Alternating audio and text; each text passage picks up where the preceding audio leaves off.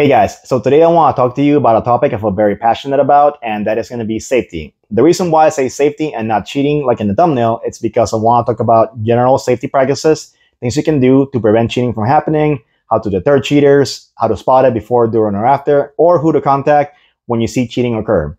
So the reason why I'm making this video in the first place is because last week we had an incident at an online event where one of the top players was caught cheating and footage was posted online. Now, normally, yes, you can record footage and send it to the TO, send it to Bandai so they can hand out their appropriate punishment. However, this was posted publicly for everybody to see. And because of that, social media pretty much went at the guy. The guy was getting a slew of threats, harassment, bullying, racial slurs, insults towards his family, and that is unacceptable. I don't condone cheating, but I also don't condone players taking matters into their own hands and having their own sense of justice towards it, because ultimately we are playing Bandai's game, and that is Bandai's decision to make on what happens with that player because what he did within that game. So with that, I want to go over some things you can do to make things easier so there's less cheating going on, at least in your personal tournament experience. First and foremost, most cheating occurs on online events. So as the webcam events, as you can see, you're playing within the confines of your camera. There is blind spots. Sometimes you can't see things on every side. So the most important thing I recommend you do is get some streaming software such as OBS and Streamlabs OBS. And those will help you record your screen or your Discord app. And that way, when you start your game, you can hit record or stream or both. And then that footage will be recorded in case something happens. You can always bring it up to a judge and they'll see it and they'll make a decision. So most importantly, before anything else, I don't know all the privacy laws in the States or other countries, but normally in most TOs, what they ask for you is that if you are recording for your personal use, like studying and whatnot, you don't have to ask for consent. But if you're doing it to upload it at a later date or streaming it, you do have to get player consent. So before you start doing streams or uploading videos for your YouTube channel or Facebook or Twitter or whatever, do ask for consent. So whenever an incident of cheating happens, you already have that saved. You just upload it to Discord or whatever medium you want to use. You give it to the judge, they'll see it, they'll review it, and a decision will get made to get them, disqualified, overturned, or make a decision on the spot on whether they lose the game automatically or whichever, yeah, so that's the first thing. If you can, you have the assets, technology, the resources to do it, get a streaming software like OBS or Streamlabs. And moving on to the next thing is that if you happen to see cheating going on, a lot of the times, make it as polite as possible. Go up to the Ask Judge tab on the Discord of that TO, add the judge, call them up to go to this number table. They'll come in and calmly, politely, and concisely tell them what the issue is, and they'll do the best they can do to help you. And if you have the footage for it, even better, because then they'll have concrete evidence that this happened, and they can review it and make an immediate decision rather than make it into a he said, she said situation. After that, in the case that you maybe had an inkling that the player cheated, but you did record it and the match was over, if the round hadn't ended, you can always ask judge, talk to them, give them the file, they'll review it, and if it's before the next round carries on, then a decision can be changed. All right, so first of all, when starting a game, you want to have a clean, organized board state. So my playmat doesn't have any grids or anything, so I'm going to first show you how the official playmat should be like, or play area. So this is one of the paper playmats from the starter decks. So as you can see, we have life, dawn, cost, trash, all that stuff here. So when you're playing your game, you will set up your deck right here. You will have your dawn right here. And then when you're playing the game, when you start, you will get your hand, your leader. You will get your hand, 5, right? Your 5 cards. Okay, cool. And then you will set up your life. So this leader is 6 life. When you start doing your life, you always got to go from bottom to top. So 1, 2, 3, 4, 5, 6. So that's 6 life right here. So as you can see, I went top card to the bottom, second top card to the 5th last. So because when you're picking up your life, you're gonna pick it up from 1, 2, 3, 4, 5, 6. I think a lot of players like to do, first of all, it's that they go, okay, 1, 2, 3, 4, 5, 6.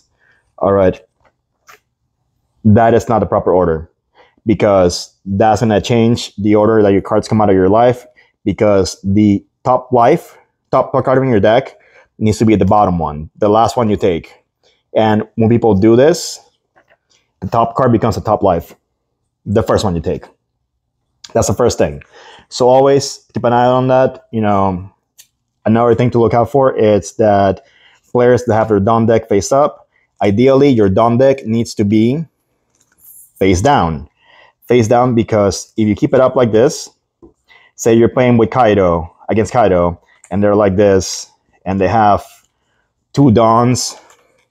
So now how do you differentiate what is in the Dawn deck and what isn't? Because they can just, you know, slow hand. Oh, I have 9. So always gotta keep it face down, because that's what the rules say. You gotta have your Dawn deck face down. So incidents like that don't occur. It could be intentional cheating, or it could be just accidents, you know. Always let a player know that if you see they're doing that, kindly and politely inform them, if you could please put your Dawn deck face down. And if they refuse to do so, get a judge, and they will tell them to do so. Another thing to do is that I noticed a lot of it happening recently, sleeves. To play the One Piece card game, you have to play with opaque sleeves. You cannot see the card back. There's another reason why I like katanas, because katanas are not see-through. A lot of the dragon shields are pretty thin, and you can see the card back, and that could imply you mark your cards. What a lot of people do is they like to have an inner sleeve to cover it so you cannot see it anymore, which is fine. So this sort of sleeve, you cannot play a whole deck all clear sleeves. For that reason, because you could have a nick or something, and you know, oh, that's that one card, you know. Something to look out for. Another example, it's to maintain your play area clear and organized. It's because, say you're playing a game and things are all over the place. You don't know what is what. Everything's so scattered. How do you know what card is where, who is there? Sometimes what I see a lot of players do from other games is that they have the leader right next to the characters, and then it creates a, not intentionally per se, but a misleading board state in which people think that they have already 5 characters, and, you know, they'll make plays according to that. So that's why the game designers made a decision to put the leader right here.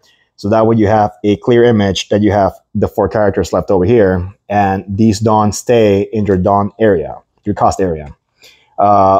Also, it should be obvious that when you're putting Dawn for a character to boost it, you got to put it under the character to imply and state that this character is Dawn X1 and so on. Not always, you know, not do this, you know, or sometimes, I'm not saying it's malicious, or it can happen out of, you know, maybe you want to be organized. You do this. You can't even tell how many Dawn are on that ace because of the way that it's made. So yeah, it's all a matter of being organized and see, I don't know, or Dawn rather. It's all a matter of being organized, tidy, and neat, and communicating with your opponent on what's happening, because we're in online events, and it's not like in person where you can go reach across and grab the card and, okay, it's this card, you know. So that's something you can look out for. Another thing, as you might have noticed, I never have my hand on the camera. When you're playing on an online event, you got to have your hand in your camera view at all times. So 1, 2, 3, 4, 5, 6. So it is meant to always be seen. You should always be having that hand visible, because God knows what can happen. It'll go like this, and oh, I have more cards now. You know, so it's always your personal responsibility to look out for that, to make sure the hand is there. Of course, we don't want to accidentally, show the cards to the opponent and all that stuff. But one thing you can do is that you don't always have to go shuffle, shuffle. You can just see what you got here, and then when you're done looking at it, just put it down, and that way there's no issue. Or say like, oh, I can't see your hand. I don't know how many you got. Okay, they got how many? 1, 2, 3, 4, 5. Good. Okay, done. Another thing they can do, I don't have it on me, but they can do markers for life. So say you have your life right here, your 6. Yeah. So what you can do is you can have some dice over here to signify how much life they got left. So it's easier because sometimes, some sleeve colors are like very mesh and uniform, and it could create misleading times where you see life stacked on top of each other and you get the idea, oh, they got 4 life left, they have 1, so on. So especially on their online events, it's a really good practice to have a die on top of this so they will know you have this much life. One last thing for the gameplay portion of this video is I want to say that if you feel that something is wrong and something happened during the game where you feel things went wrong, it's that you should not say you think you lost the game. You scooped everything up, you're picking everything, you're mixing up your deck and your trash and all that stuff, and they go, oh wait, you had this much attack and I had this much counter. And they're like, well, now you put everything away, you shuffled everything, you can't even go back and see, well, I had this card, I had this card, I had this card. You already put everything away and you conceded the game, or vice versa. So if you think something was wrong, always give it a second, let it marinate, and if it feels good, it feels good. And if something feels wrong, halt your play. Don't automatically say you're done and scoop everything up. Just say, hold on a second.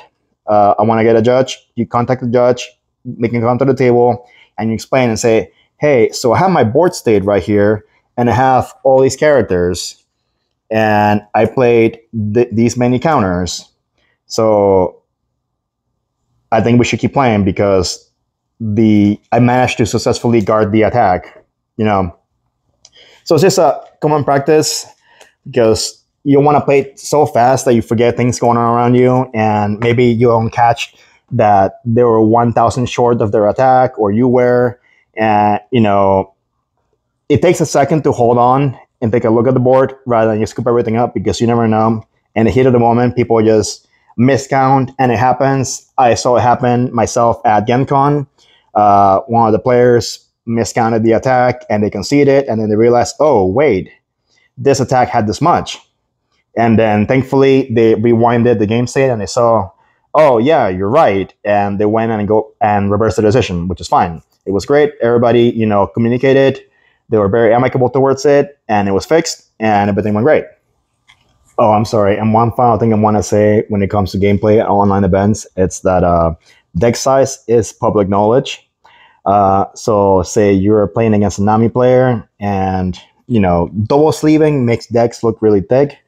If you feel unsure on the validity of the deck being 50 cards, you are more than welcome to ask the player to count out the deck in front of you and make sure it's 50. So everything is fine.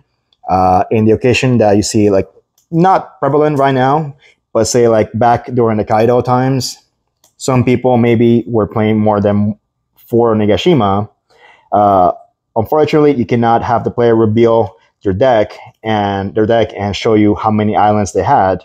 However, what you can do is you can call a judge and have them verify that for you.